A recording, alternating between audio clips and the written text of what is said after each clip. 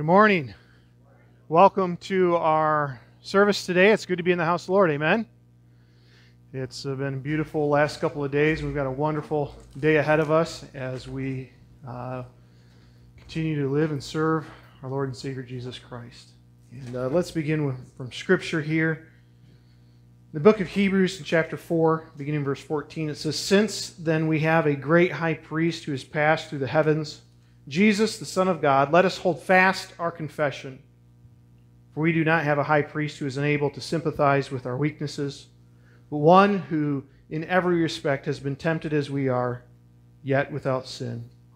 Let us then with confidence draw near to the throne of grace, that we may receive mercy and find grace to help in time of need."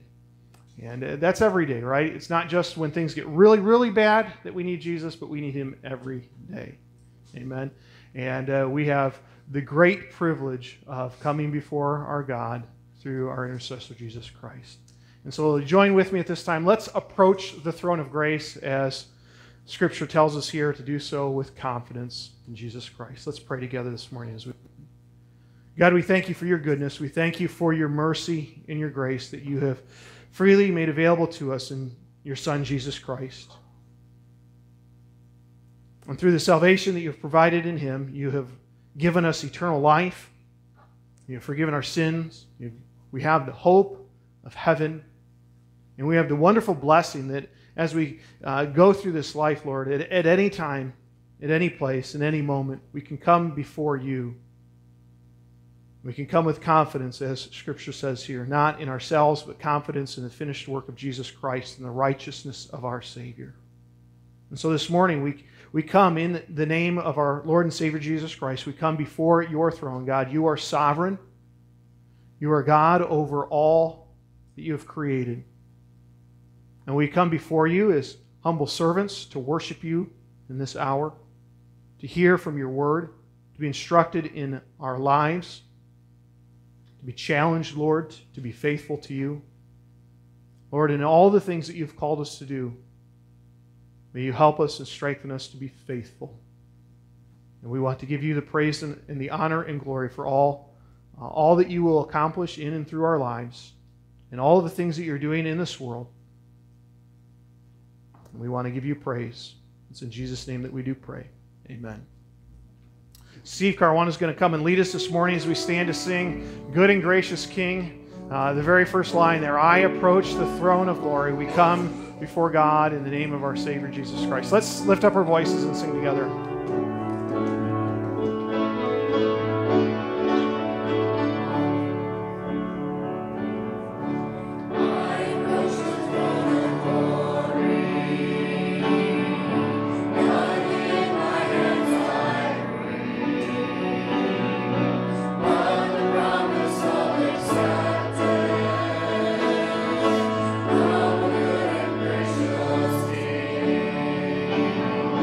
I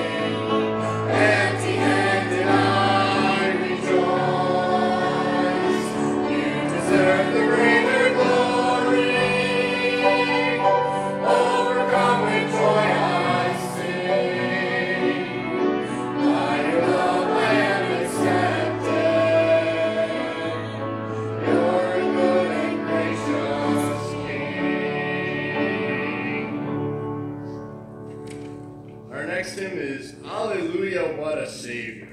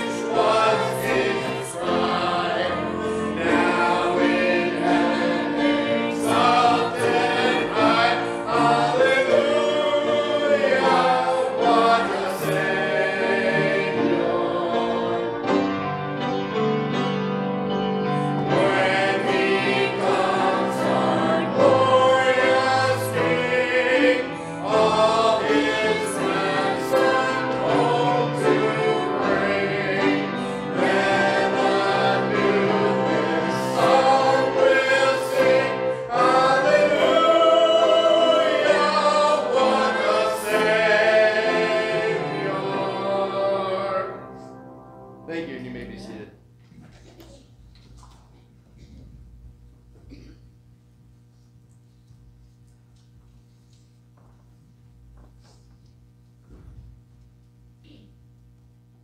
Good morning. Our scripture reading again will be in Hebrews, this time in chapter 3. We'll be reading the first 14 verses of chapter 3 of the book of Hebrews.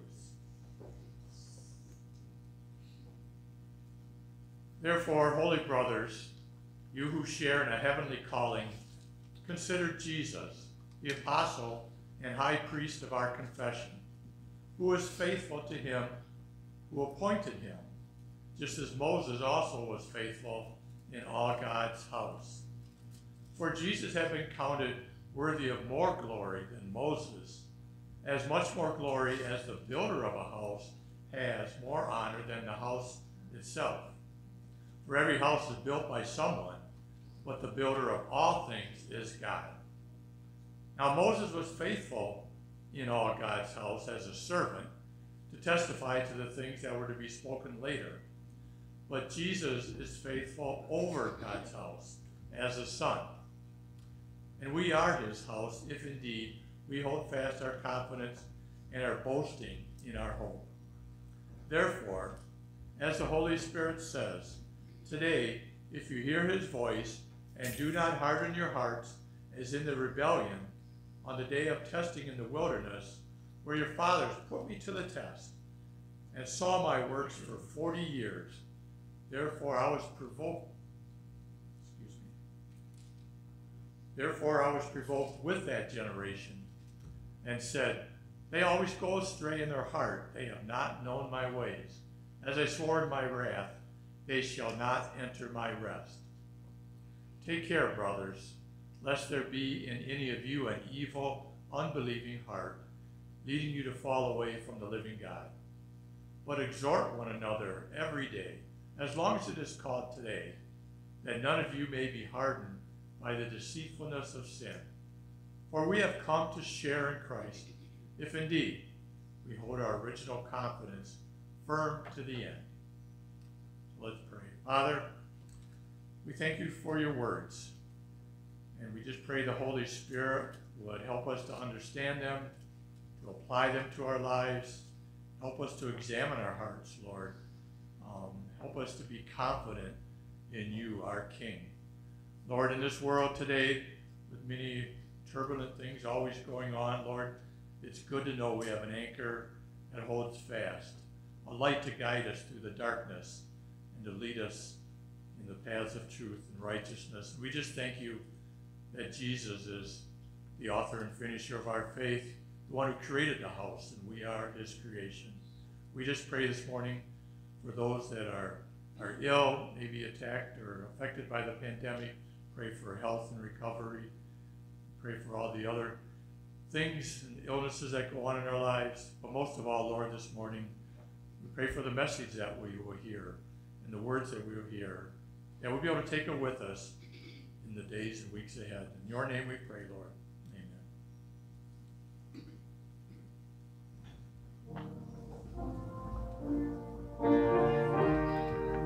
One more hymn this morning, Speak, O Lord. We'll stand as we sing, and we'll have the children dismissed for junior church. Speak, O Lord, as we come to you to receive the food of your holy word. Take your truth, plant it deep in us, shape and fashion us in your likeness. Let the light of Christ might be seen today in our acts of love and our deeds of faith. Speak, O Lord, and fulfill in us all your purposes for your glory. Teach us, Lord, full obedience, holy reverence, humility. Test our thoughts and our attitudes in the radiance of your purity. Cause our faith to rise, cause our eyes to see your majestic love and authority. Words of power that can never fail, let their truth prevail over unbelief.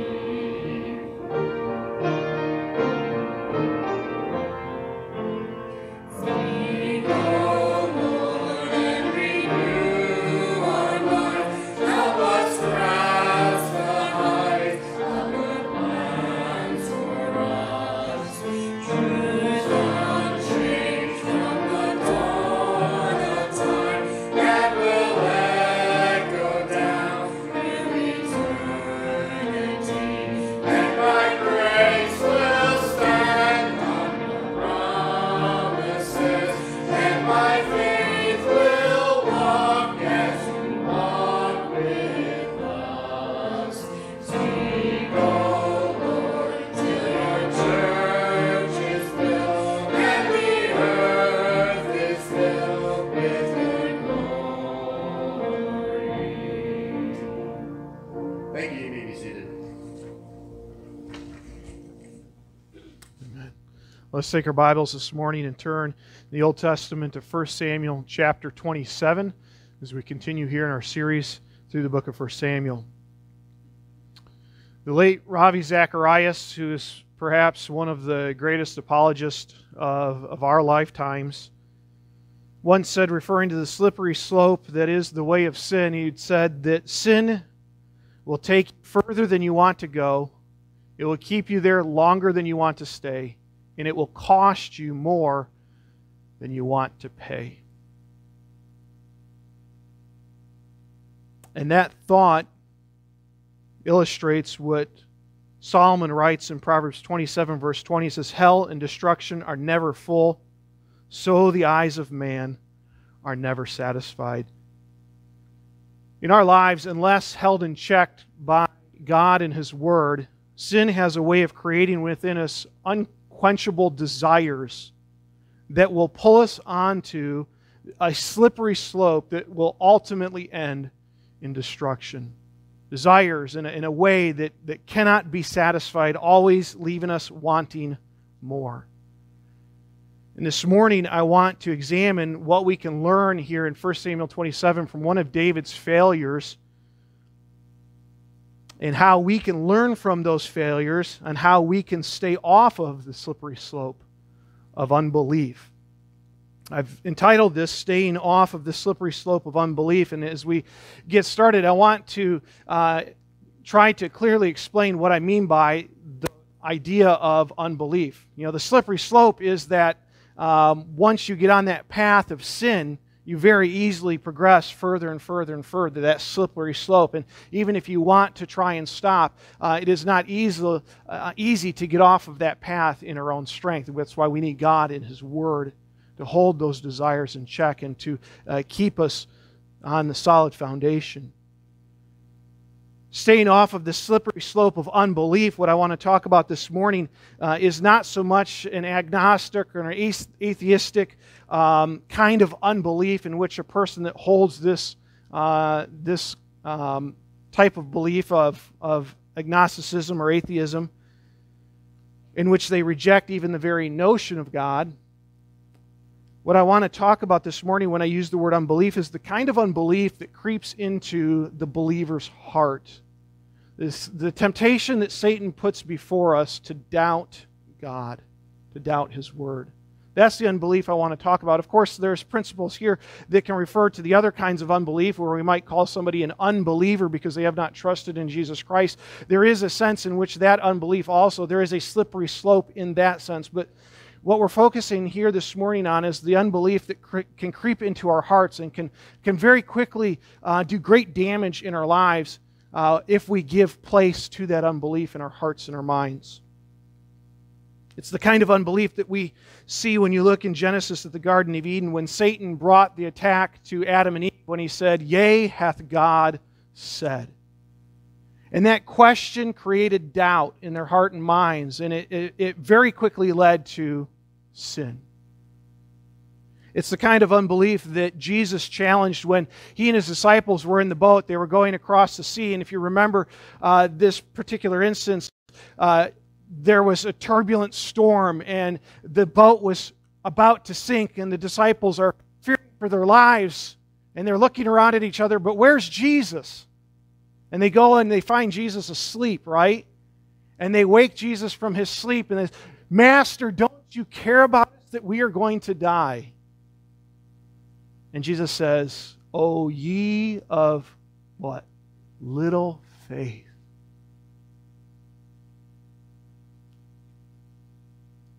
There are times in all of our lives when we are faced with that kind of doubt, that temptation to question God, His goodness, His grace, His purposes. There are times in all of our lives when we, like the disciples, are of little faith, aren't we? We probably don't think about the slippery slope of sin in regards to unbelief very often, but this morning we see evidence of that in David's life, and we want to learn from the failures that he made in our own lives so that we do not go down that same path ourselves. And so we're going to look at David's descent this morning as we begin, and we're going to look at 5 things that we see here in this account that show us David progressing down this slippery slope that begins with just the seed of unbelief and then blossoms as that progresses and becomes more significant and severe in his own life. And then once we've seen that, I want to go back and I want to see from his failure how we can learn and how we can avoid going down that same path ourselves. And so as we look at 1 Samuel chapters 27, and if you're keeping score, you probably know that the last couple of Sundays that we've been here in 1 Samuel, we were actually in chapter 25, where David has been hiding in the wilderness of Paran, which is the same wilderness that the Israelites spent their 40 years of wandering when they failed to obey God and enter into the Promised Land. The passage that Frank just read in our scripture reading there in Hebrews chapter 3 talks about, if you hear His voice today, do not harden your hearts as they did in the day of the great rebellion. That's what the author of Hebrews is talking about when they disobeyed God's instructions under the leadership of Moses. They did not go into the promised land, and as a result, they wandered in the wilderness for 40 years. That wilderness is the same wilderness that we read about here in 1 Samuel, where David has been finding refuge from Saul's pursuit to kill him. And so he and his men have been in the wilderness of Paran. It's a wilderness that extends, if you know biblical times geography or can try and imagine just a little bit, far in the north of Israel, or far in the north of the wilderness, the far north of that, of the wilderness is marked near Petra in Kadesh Barnea, and that wilderness then would extend south down almost to Mount Sinai, which is just west of the Sinai Peninsula, and then to the west of that, then you have Egypt, right? And the children of Israel, as they left Egypt, they went across the Red Sea, and eventually they ended up at Mount Sinai. And so that wilderness of Paran was quite expansive, and David is now in an unlikely place finding refuge from King Saul. It's in that wilderness in chapter 25 where David and his men have served Nabal's herdsmen and provided protection for them to secure them while they were tending their flocks in that area where David had been hiding. We spent that time there in chapter 25. Chapter 26, which we're not going to spend a lot of time in this morning, gives us an account of the second time when David is brought into close proximity with King Saul, unknown to King Saul, but David is in very close proximity to him and has an opportunity to take his revenge and to take Saul's life and then to claim the throne for which he has now been anointed to succeed King Saul. But just like in chapter 24, which we've already spent time examining in great detail, David says that he is not going to extend his hand and put his hand out against the Lord's anointed. And he spares Saul's life and prohibits his men from taking any course of action to cause harm to King Saul. We looked at those principles that are shared between those two passages back when we were going through chapter 24. This morning I want to begin reading in chapter 26 because it gives us some context for what we're going to look at in chapter 27. So if you look with me in 1 Samuel chapter 26, and beginning in verse 21, David has had that close encounter with King Saul. This time, instead of being in a cave hidden secretly and having Saul walk in unknowingly there, this time David and one of his men have snuck into the camp of the Israelite army to find that all of the soldiers have been underneath the deep sleep that God has given to them. And he walks up and he has an opportunity to take Saul's life, but instead he takes Saul's spear. And then they retreat, and he calls out and identifies what has taken place. And that's where we pick up in chapter 26. If you look with me in verse 21, it says, "Then Saul said," and this was after David had already called to them and told them that he has been in the camp. The soldiers have failed to protect their king. He had the opportunity, but he did not take it. Verse 21, "Then Saul said, I have sinned. Return my son David, for I will no more do you harm, because my life was precious in your eyes this day. Behold, I have acted foolishly and have made a great mistake." And David answered and said, "Here is the spear, O king. Let one of the young men come over and take it. The Lord rewards every man for his righteousness and his faithfulness, for the Lord gave you into my hand today, and I would not put out my hand against the Lord's anointed. Behold, as your life was precious this day in my sight, so may my life be precious in the sight of the Lord, and may he deliver me out of all tribulation." Then Saul said to David, "Blessed be you, my son David. You will do many things, and you will succeed in them." So David went his way, and Saul returned to his place. Then David said in his heart, "Now I shall perish one day by the hand of Saul. There is nothing better for me than that I should escape to the land of the Philistines. And then Saul will despair of seeking me any longer within the borders of Israel, and I shall escape out of his hand." So David arose and went over, he and the 600 men who were with him, to Achish, the son of Maoch, king of Gath.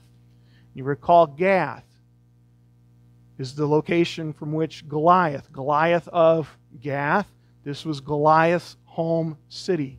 Now host to the king of the Philistines at this time, Achish. David is going to go now in a very unlikely place again. David lived with Achish at Gath. Every man with his household, and David with his 2 wives, Ahinoam of Jezreel and Abigail of Carmel, Nabal's. And it was told Saul that David had fled to Gath, he no longer sought him. Then David said to Achish, "If I have found favor in your eyes, let a place be given me in one of the country towns that I may dwell there. For why should your servant dwell in a royal city with you?" So that day Achish gave him Ziklag. Therefore Ziklag has belonged to the kings of Judah to this day. And the number of the days that David lived in the country of the Philistines was 1 year and 4 months. Now, David and his men went up and made raids against the Geshurites, the Girzites, and the Amalekites. For these were the inhabitants of the land from of old, as far as Shur to the land of Egypt. David would strike the land and would leave neither man nor woman alive, but would take away the sheep, the oxen, the donkeys, the camels, and the garments, and come back to Achish. When Achish asked, "Where have you made a raid today?" David would say, "Against the Negev of Judah, or against Negev of the Jerahmeelites, or against the Negev of the Kenites." And David would leave neither man or woman alive to bring news to Gath, thinking, lest they should tell about us and say, "So David has done." Such was his custom all the while he lived in the country of the Philistines. And Achish trusted David, thinking, "He has made himself an utter stench to his people Israel. Therefore he shall always be my servant." As we look here at this text, I want us to be careful that we do not miss the significance of what takes place there in verse 1 of chapter 27. Because it's here that we find the seed of unbelief begin to blossom in David's heart and mind that then will lead him down a dark path as we read throughout this chapter. In chapter 26 and verse 24, if you look just back before we get to the beginning of chapter 27, David declares there in verse 24, "Behold, as your life was precious this day in my sight, so may my life be precious in the sight of the Lord, and may He deliver me out of" how many of His tribulations? All. May the Lord deliver me out of all of my tribulations. And then in a very short amount of time, immediately following this grand display of faith, what does David say? "I am surely going to die. There is no hope for me. There are no other options except that I flee to the land of my enemies." When we read this, we have to be careful that we don't see it simply as pragmatic strategy that works. And to a certain extent, it does work, doesn't it? David's desire, his intent here in chapter 27 is to be delivered from the immediate pressure and pursuit of King Saul that has been over his life. He wants to be free of that in his life here in this moment. And to that end, as he flees to the land of the Philistines, to Gath, to Achish, the king of the Philistines, to that end, he succeeds, because as we read right almost immediately in chapter 27, as soon as he gets there and Saul learns of it, he stops pursuing him, and David is no longer under that pressure.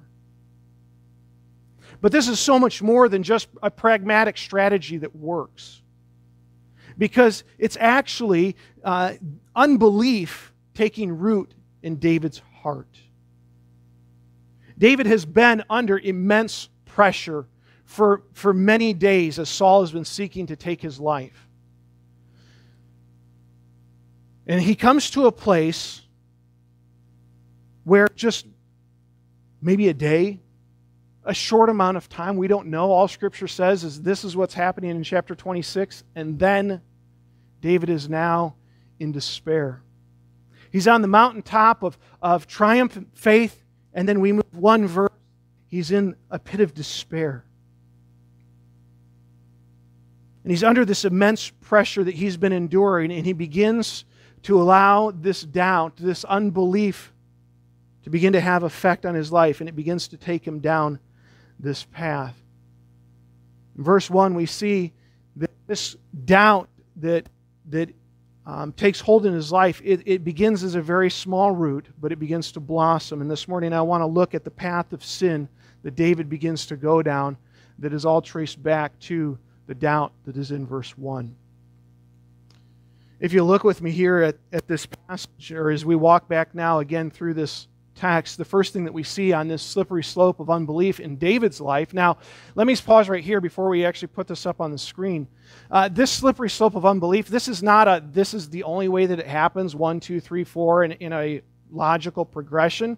The slippery slope of unbelief or of sin in any of our lives can happen in any various kinds of order, but it always is progressing and taking you further and further and further away from the Lord.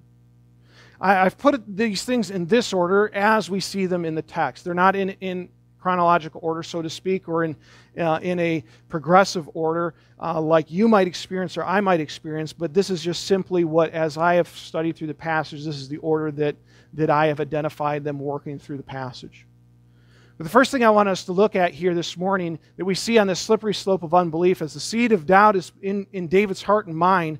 You look at this chapter as a whole, it is glaringly obvious that the one thing that is missing here in this chapter that we see so many times in David's life is a lack of prayer, a prayerlessness. And this is quite often one of the first things that does happen in our own lives when unbelief or doubt takes root in our hearts and our minds. This is very close behind, if not first, it's very close behind. We stop talking to God.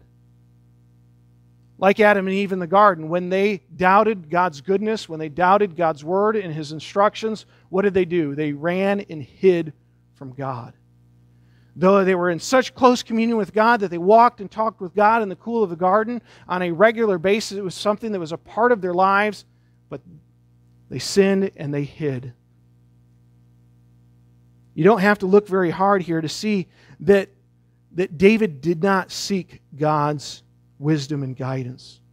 Because you read through this passage, the only thing that David actually consults is his own mind. It says that here, he said in his heart. He reasoned in his mind to himself. Essentially, verse 1 is giving us kind of the insight into the conversation that David had in his own head as he reasoned in his own heart, or he reasoned with himself. Self, we don't have any other hope. We don't have any other options. The only thing that I have left to do is to flee to the Philistines. This was the counsel that David took. And it was just simply with himself. We see here a prayerlessness. The second thing that we see here in this text is a direct disobedience to the Lord's instructions. If we were to take the time and go back to chapter 22, and maybe you remember a little bit of this, it was the time in David's life when he went from being just a lone fugitive from King Saul to now being the commander of peoples. People that were disenfranchised from Israel, those that were debtors, those that had been persecuted under Saul's reign. They had fled from their homes and from wherever they were hiding, and they aligned themselves with David. And now he's got a small army and a small group of followers whom he has now become their commander. And at that period of time, they're hiding in the fortresses outside of the land of Judah. They had found a place of security, of a fortress to protect. And now he's got a group of people of which he is a commander. And at this strategic time in the story, God sends a prophet named Gad to David with very specific instructions from the Lord. And very simply, the only thing that's recorded that Gad says to David, do not remain in the stronghold. Depart and go into the land of Judah. God never intended for David to leave the land of Judah. God's very clear instructions for David and for his people were to remain in the land. Was Saul pursuing them? Yes. Was it dangerous in that land? Yes. Was it difficult to find provisions and to, like we saw in chapter 25, the things that they wanted to do with the feast, the national feast that was coming up, this festival? Did they have resources for all those things? Not necessarily. But what were God's instructions? To go down into the land of Judah. With the implication being God's instructions, His will for David was that he stayed in the land with the people. But here we find that he makes the choice to flee to Gath in order to seek refuge from Saul. When you look at verse 1, what I see here is that he uses this pragmatic reasoning to justify his disobedience against the Lord's instructions. I don't have any other hope. I know that I should stay where I'm at, but if I go, then this good will happen, right? I know I shouldn't do this in my life. I know that God says that it's sin, but if I do this, then this good, positive result is going to happen. You ever thought that or use that kind of thinking to try and to convince yourself to go ahead and do it anyways? It's a pragmatic reasoning. Pragmatism says that the end justifies the means. It's okay to do wrong in order for a good to happen. But it's never okay, is it, to do something wrong in order to get a good result? The end never justifies the means.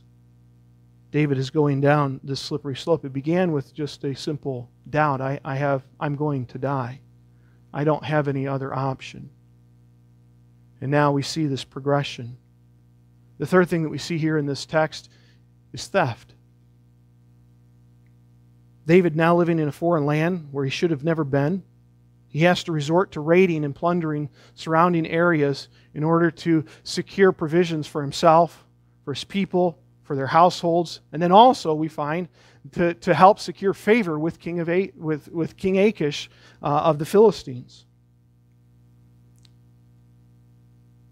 In these raids, it says that they took great plunder of all sorts of things, and flocks and herds, great plunder. But the reality is that it was all stolen goods. He was never given instructions by God to go and to do these things. He was in a place where he should not have been. He was living outside the boundaries of God's will for his life. And once again, we could say that justifying these actions, he could have said, well, yes, I'm doing this, but it's providing for our people.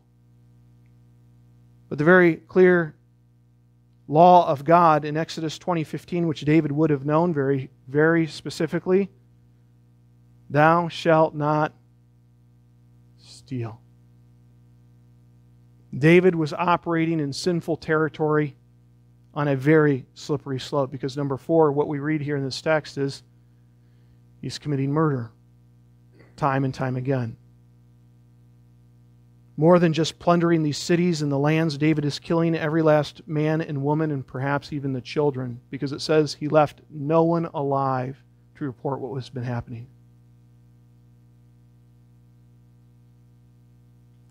War, armies, it's kind of a difficult subject to deal with.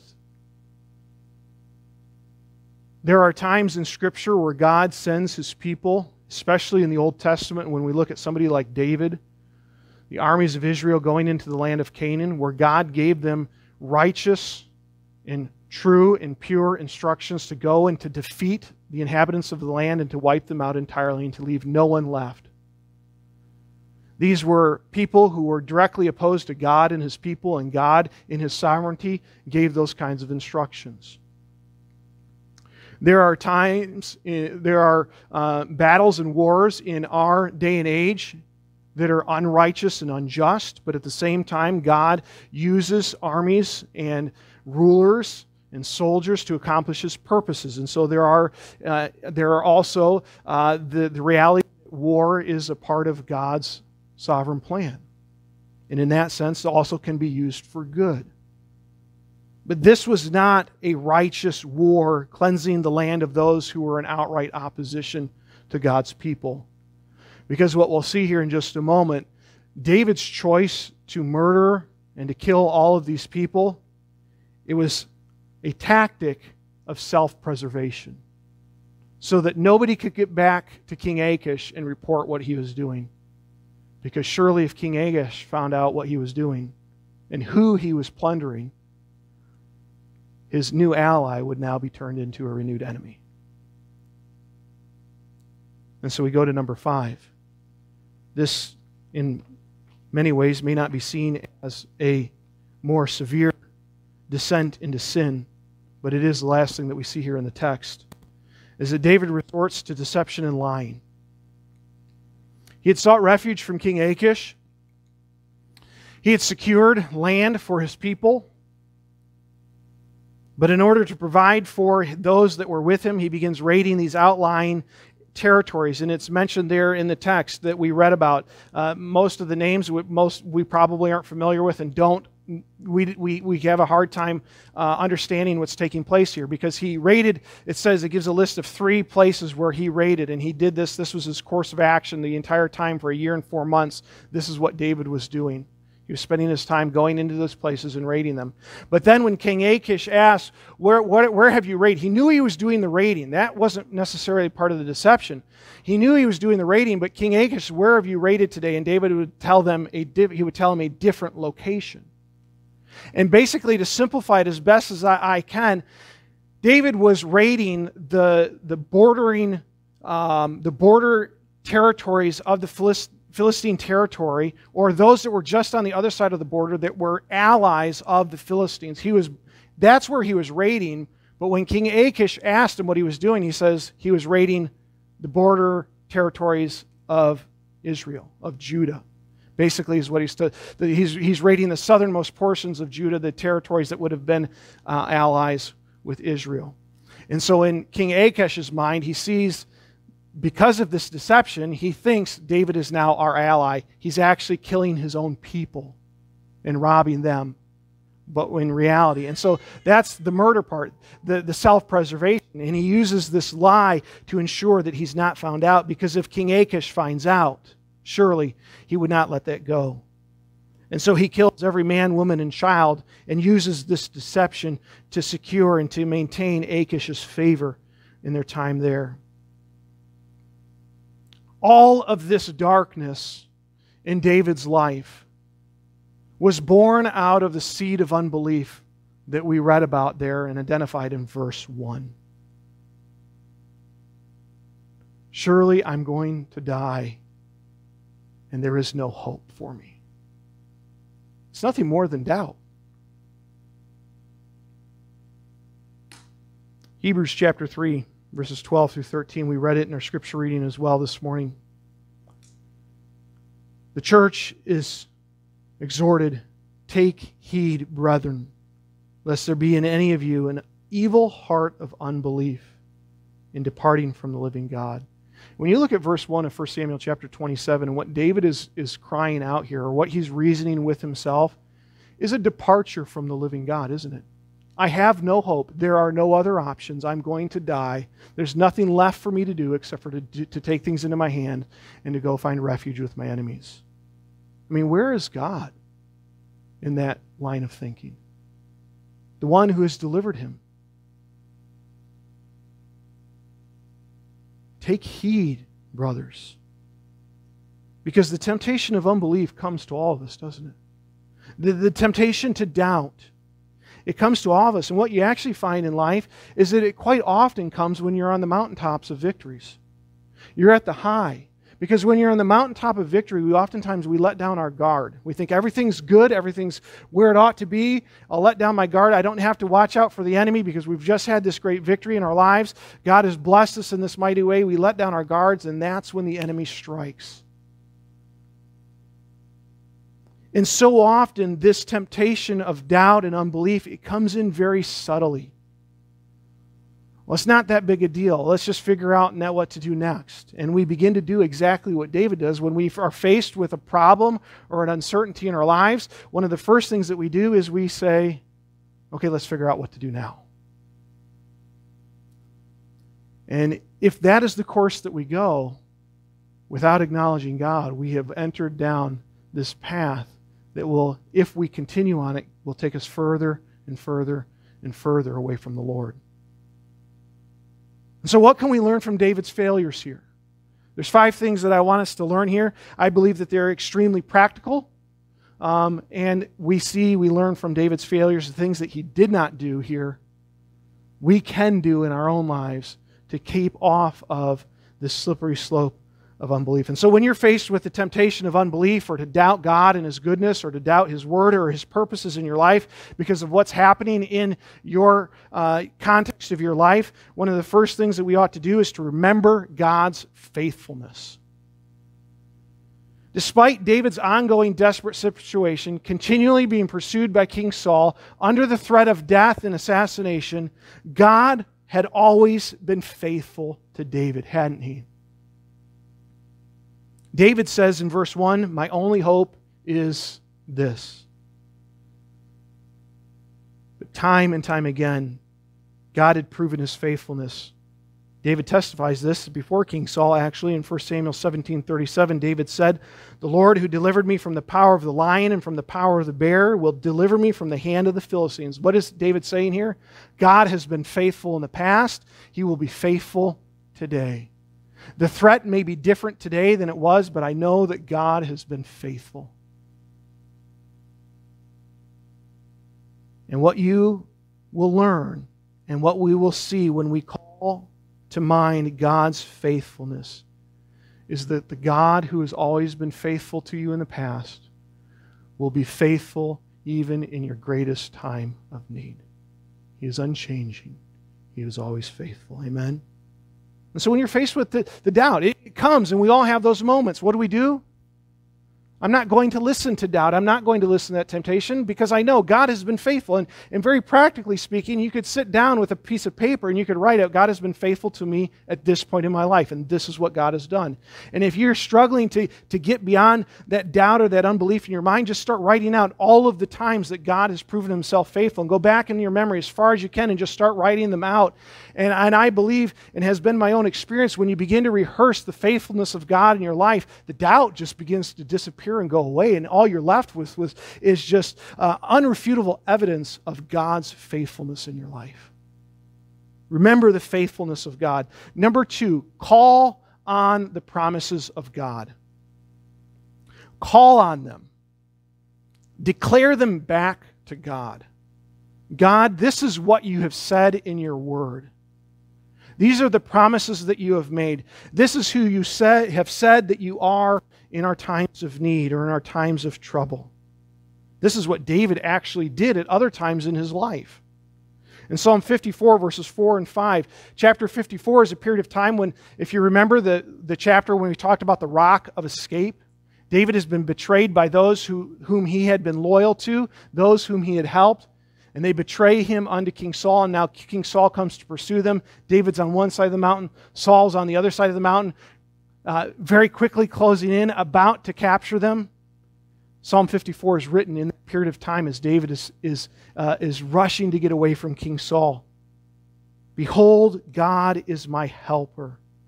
The Lord is the upholder of my life.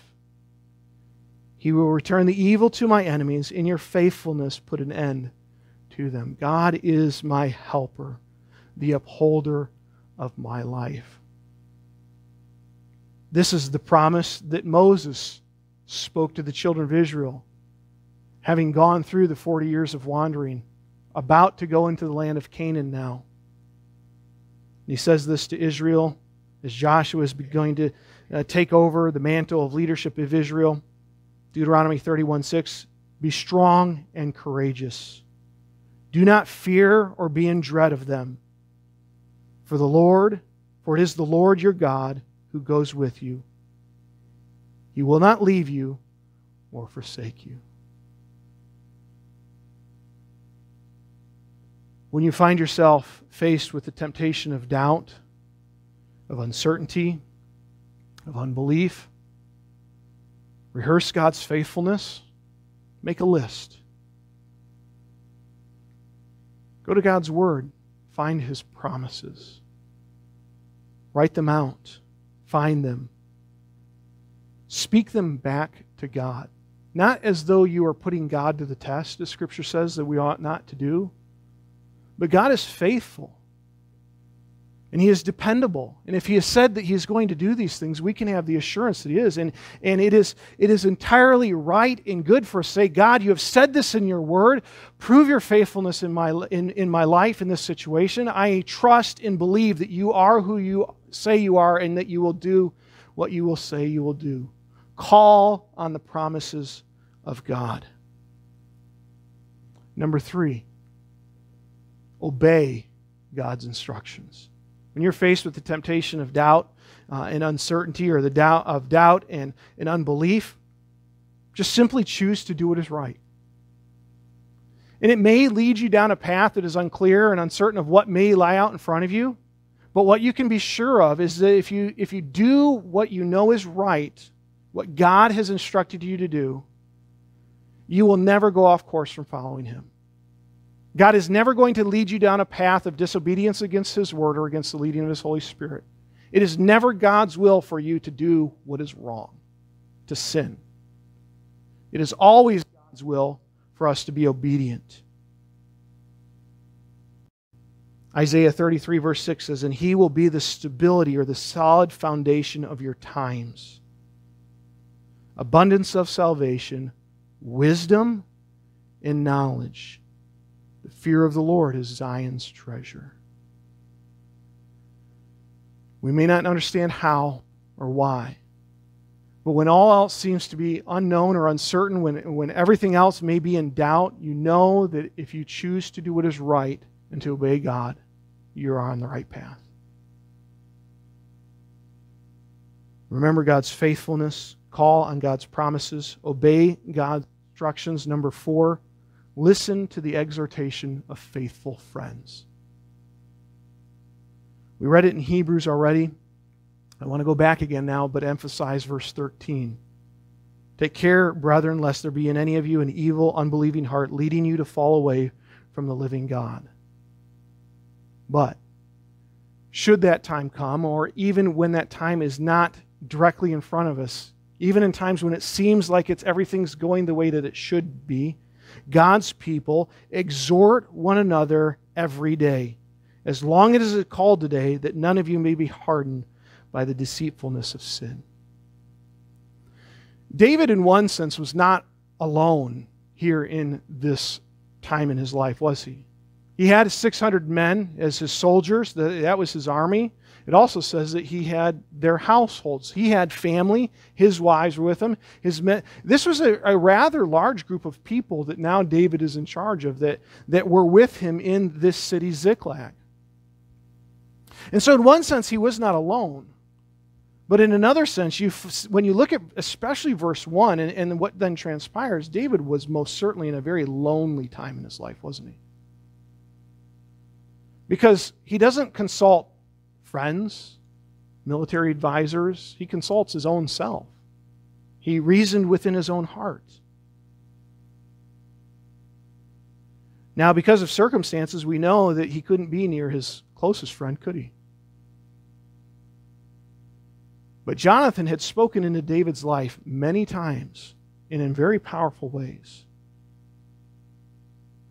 If you look back at the last words that Jonathan spoke to David, they were these: "Do not fear, for the hand of Saul my father shall not find you."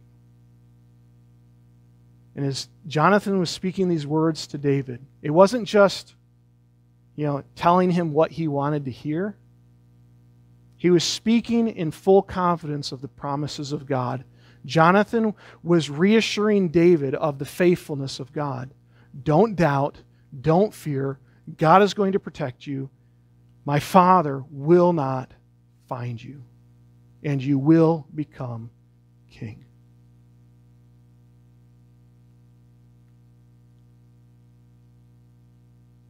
When you find yourself starting to struggle with unbelief or a lack of faith, find a faithful friend who's going to encourage you in the Lord.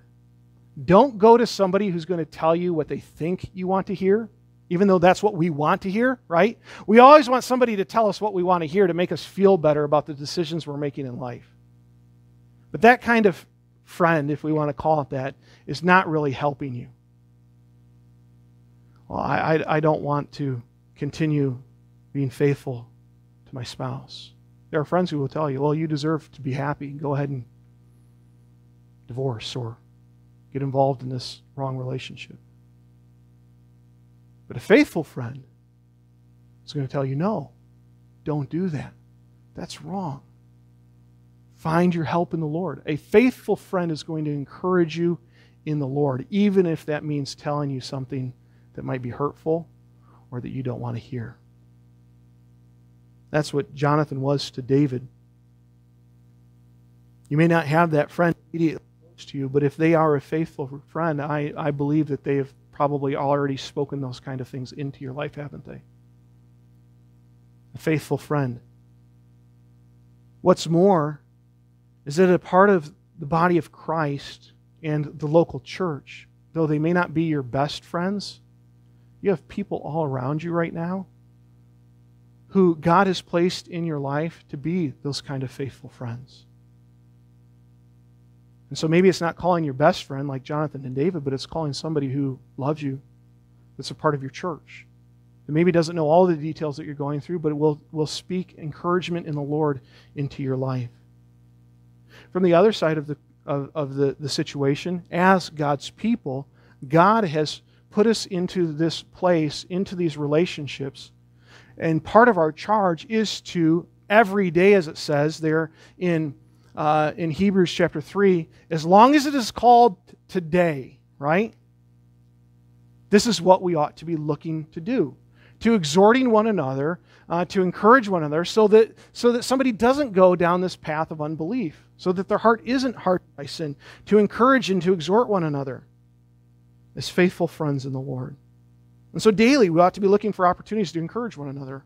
Give somebody a call, make a visit, send them a card, whatever that may be. What God lays somebody on your heart. And somebody said this a long time ago, and I've tried to take it to heart as often as I think of it. But when God puts somebody on your mind, it's not by accident or mistake. You ought to do something for them. Pray for them. Call them. Send them a note. Somehow encourage them. But if God puts them on your heart, there's probably a reason. And you may not know what it is, but listen to the Spirit leading and look for those opportunities to encourage one another, to keep going, remain faithful to our God. Remember God's faithfulness. Call on God's promises. Obey God's instructions. Listen to the exhortation of faithful friends. And then finally, number 5, which is, I believe, the most important thing here, and it actually represents David's biggest mistake, in my opinion. David failed to pray. And this is not the last thing on the list. It should be the first thing on the list and all the way through the list, so to speak. Pray, pray, pray. From the very beginning, as David began to sense this feeling of hopelessness and the doubt begin to creep into his mind, the first thing he should have done is cry out to God instead of reasoning in his own heart. Had he cried out to God in prayer, it would have changed the course of what was about to take place. And when we find ourselves in those moments of doubt, the decisions that we make and how we respond to those temptations, they're going to determine the course that our lives will take. Will we continue to walk and follow the Lord, or is our course going to divert and begin to go in this other direction? Prayer helps remove that sin-stained lens that doubt and fear puts over our lives. Prayer helps cleanse that, so to speak. It allows us to hear and to see more clearly what God intends for us to do. Pray. Our American culture and our church has put so little of a priority on prayer that for most people it's nothing more than what we do before we eat and go to bed at night, or an emergency when we want somebody to pray for us. But prayer is the channel through which God's power flows in our lives and through our lives. It's the channel through which God has given to us to be in constant communion with Him. And that's why we read in the New Testament when the Apostle Paul writes to pray without ceasing, to be in that constant communion with God. So whether it's in the good times of life, on the mountain peaks of victories, or it's in the valleys, or anywhere in between in life, we are in that communion with God. So it's not, oh, I forgot to pray, but it's that I'm always in that communion with God.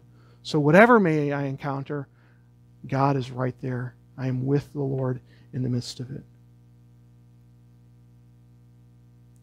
This morning, as you think about your own life, are you struggling with some measure of unbelief or doubt or lack of faith because of the circumstances that are going on around you or in your life? There are so many things globally, politically, and personally in all of our lives that are happening right now.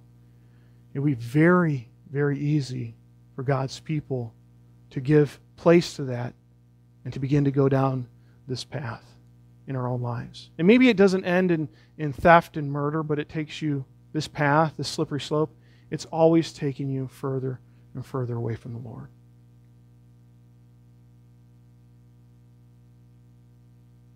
As we close this morning, would you take it to the Lord in prayer and stop that course of action from proceeding in your life? And then once you've prayed, begin taking steps to stay off that path in your own life. Would you bow your heads with me this morning as we close?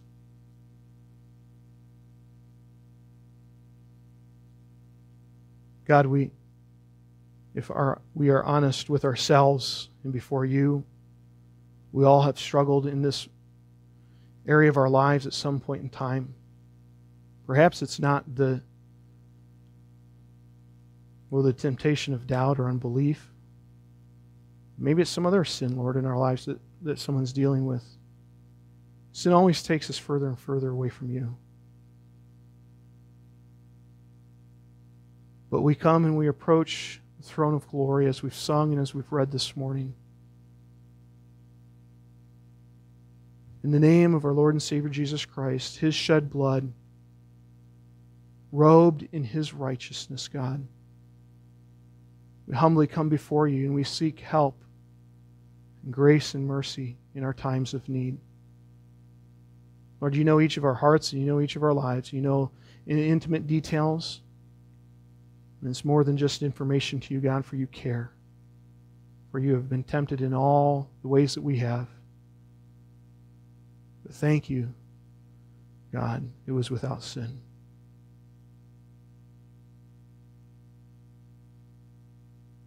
Lord, you know what's going on in each of our lives. And I pray this morning in our lives, especially as those that may be struggling in a great way in these areas, we turn our hearts to you, to look to you, to your word, to your promises, to your faithfulness. Lord, may we be encouraged this morning in the Lord. This is the truths of this message, though there's darkness and depression in the realities of seeing David's failures, but the hope of Jesus Christ, God, it brings encouragement to our lives. So no matter how great our struggle may be, we still have the hope and assurance that we have in Jesus Christ. And so this morning, may we be encouraged in you today. Encouraged to keep going, to not give up, to not give in, to continue to walk faithfully following you. And God, when it's all said and done, it will be all for your praise and glory. And that's what we want to give ourselves to in this moment. And we pray these things in Jesus' name. Amen. Steve's going to come and lead us in our closing hymn, "'Tis So Sweet to Trust in Jesus." Let's sing out this song of encouragement. It's a song of declaration. 'Tis so sweet to trust in Jesus. May our confidence and hope be placed in Him this morning as we close.